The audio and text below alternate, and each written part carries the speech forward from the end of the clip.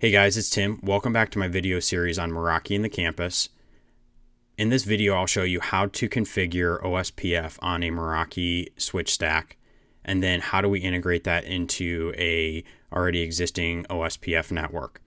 So first, in this lab, you can see I've built out a core switch stack with MS425s running layer 3 interfaces, and then we have a traditional Cisco network in place with OSPF.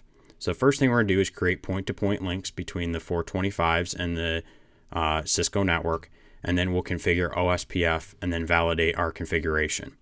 So first, let's go ahead and create our point-to-point interfaces. So we're going to go ahead and hit Add Interface, call this VLAN 12 to DC 172.17.12.0, and this side we're going to be 12.1. On the Cisco side, it is .5. Call this VLAN 12. Save and add other. VLAN 13 to DC.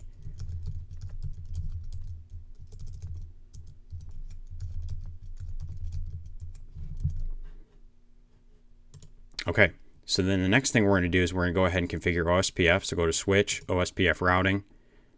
Go ahead and hit Enable.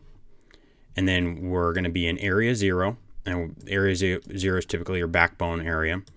What we're going to do is we're going to enable these two point-to-point interfaces, and we're going to say that they can advertise OSPF over their links. And then we're going to take the other interfaces on the switch, and we're going to enable them to be part of the OSPF network. So we're going to advertise them, but they're not going to actively pass OSPF advertisements out their interface.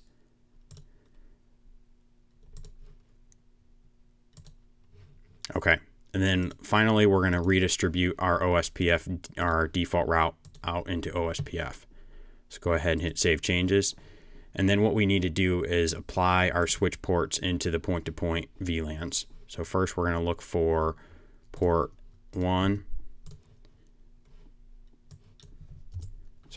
3. We can see here is CCIE TIM Core Switch 1. That's going to be in VLAN 12.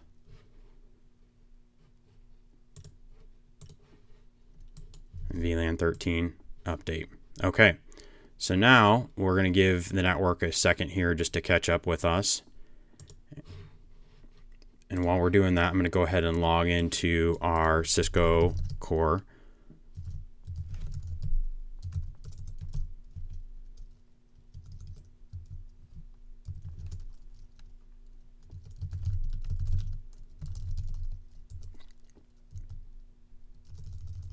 And we're going to ping those links. So we'll do ping.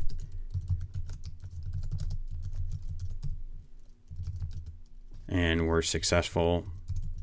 And then the next thing we're going to do is just check and see if OSPF is up. And we can see that we're still walking through the OSPF neighbor process here. So we'll go ahead and give this a second. We're exchanging our databases. And now we fully have sent over our OSPF tables. So what I'm going to do is I'll show you here that on the data center side,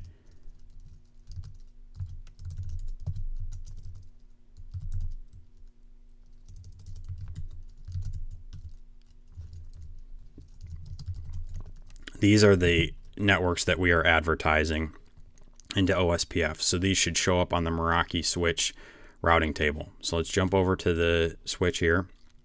We'll go to switches. We'll click on switch 1. We'll go to the routing table. And we can see that we have these routes now in our routing table. We'll jump back over to the Cisco switch.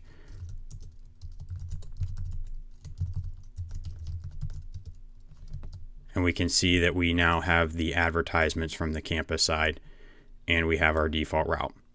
So as you can see, pretty simple to set up OSPF between a Meraki network and a traditional OSPF network. So to bring it all together, in our video series, we built 425 core. We created our VLAN interfaces, set up our spanning tree topology, and then next we configured our MS350 in the closet, and we put this in a stack, as well as we finally configured everything in an OSPF area 0 and advertised the networks from the Cisco data center into the Meraki campus and vice versa. So hopefully you found these videos informative. Please feel free to leave any comments or questions in the comment section, and I will follow up with you. Thank you for watching and have a great day.